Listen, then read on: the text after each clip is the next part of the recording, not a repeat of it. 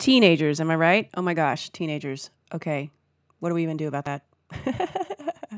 I want to share with you some really interesting perspectives along with using your internal guidance system that can support you in being able to feel into when to give your kids some freedom and trust them, and when it's time to kind of pull them and rein them back in, when it's time to push your affection and love on them a little more than they are, saying they want, and when it's time to pull back and let them kind of feel their independence a bit.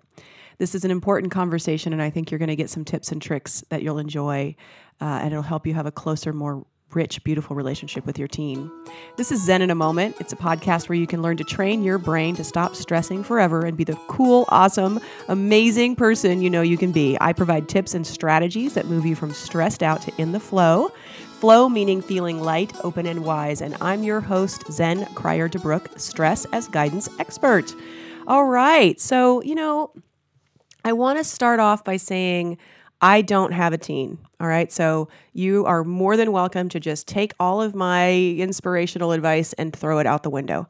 However, I have a lot of students who have teens and have been using their internal guidance system and have been working with me, and I've been coaching them and supporting them in using this. Now, if you don't know what your internal guidance system is, go to zeninAmoment.com and check out the video there, because I walk you through an exercise where you can feel your internal guidance system for yourself. You physically feel it in the center of your body, and that way you'll know what I mean by opening, closing, and neutral.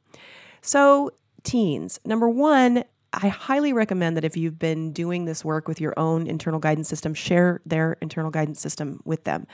Take them and have them see the video. It's really important for them to be able to start learning to feel their way and erase their own egoic mind. I mean, what you're really doing is your mind is producing thoughts. Your internal guidance system gives you sensations as to whether your mind is basically creating a delusion or a lie, or whether it's telling you the truth, and what thoughts that you need to be focused on that are going to bring you the most happiness and success. Your teen needs to know that, okay? They need to be able to feel what's authentically for them. But the other thing that I want to share is that this is really tough. You've created this incredible being. You've done everything you can to give them the tools and the foundation that they need to live an extraordinary life. And then, they start going through their hormones, and they have all this pressure, especially nowadays with all the digital media and the friends. And there's so much more that's coming at kids today than ever before. And there's just this place where you might not know exactly. There's just this way in which you might not know exactly how to guide them. And then there's a whole other piece, which is you have your own limitations in your own mind, your own beliefs about who they should be, how they should behave, what's good for them, what's bad for them. And that's coming from your own childhood, your own makeup, right? The same things that limit you also limit your capacity to parent well. And so sometimes you're pushing your stuff on them and they push back, and there's this awful feeling. So in using your internal guidance system, it will help you weed through all that garbage. It'll help you weed through that. So a lot of times, if you think about it, when you're having a reaction to your child, it's coming from being closed. You feel a tightness in your chest. Maybe there's a lump in your throat, a sick feeling in your stomach.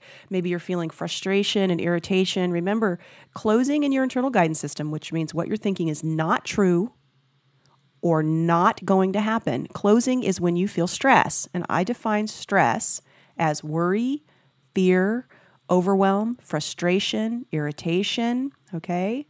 Those are just some of the things that you could be feeling with your teen.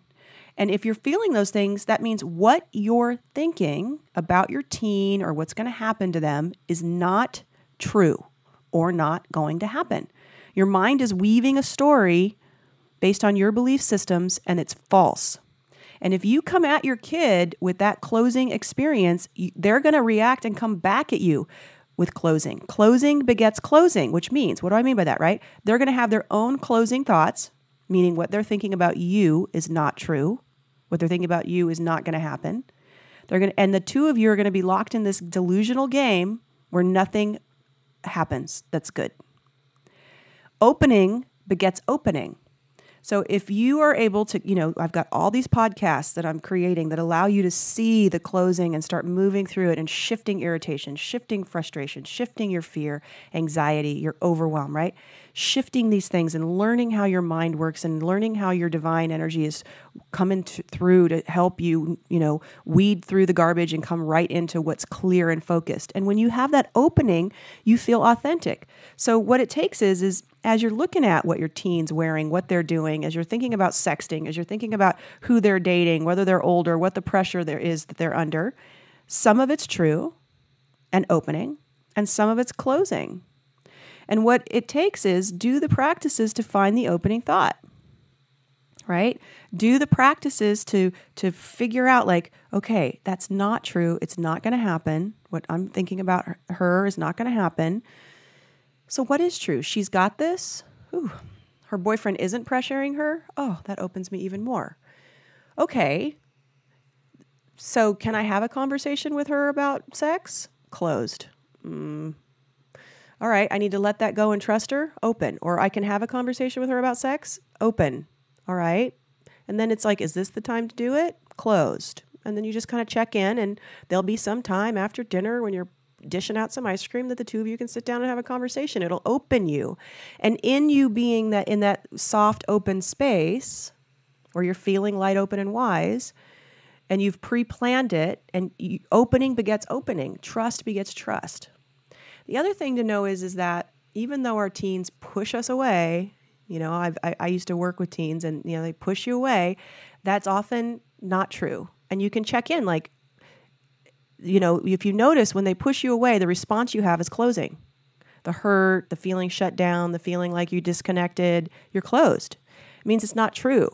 Your kid's actually pushing you away and is really, really, really wanting you to come back at them with, no, I love you and you're stuck with me. No, I'm not going anywhere. They need to hear that. They need to feel that. And I know it's hard. I mean, I have a 3-year-old. And that kid can push my buttons and get my little hurt child going to where I'm feeling rejected. It's crazy. He's 3. And I can feel this rejected place where I want to drop back into my little kid and be silly in response to his behavior sometimes. And I can't even imagine what it would be like for a teen as a parent. But what I want to say is you can use this to know when you need to hang on, that bucking bronco that's trying to throw you off, or when you're like, all right, it may open you that you need to leave them alone. They're saying, leave me alone right now. And you're like, you're holding the thought, I should leave her alone. Ooh, that opens me. Okay. He needs some space. I'm going to give him some space. Ooh, I'm open. That means it's okay. You're opening. This is one of the most important things to know. When you open, it's good for everyone around you. Promise. I've been doing this forever. I've not had it be that way. It's good for everyone around you. And it's the path of least resistance that will create the most harmony. That opening, when you follow it, will create harmony in your life between you and your kid. So I know this is a quick hit, and I'm going to do more on this topic to support you in being able to kind of noodle through your own brain and get into connection and depth with your kid on all ages and all levels, from this to all the way to 50, 60-year-old kids. Fine. This will all work as you're working through relationship between the parent and the child, that energy of caring for and letting go at the same time, the trusting and interfering, all of that comes into play.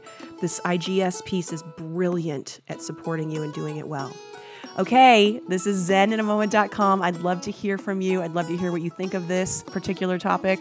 If you just want to call me bullshit because I don't have a teen, that's fine, but try it out. Also, tell me what you want to know. Like, I would love to hear in the comments if I'm missing something or you want me to go deeper. I am so happy to do part 2, part 3 on these things, or hit a new topic in this area. If you're having a particular challenge, put it in the comments. I want to see it. I want to be a part of your life and support you in this way. All right. And share. Please get it out on Facebook, Instagram, Twitter. I've got a SoundCloud. Please join me on SoundCloud. That's wonderful. I'd love to have you there. Just share. This information is so powerful. It creates such happiness in people's lives, and share it with your team. All right. In the meantime, just know, man, I'm sending you love and blessings.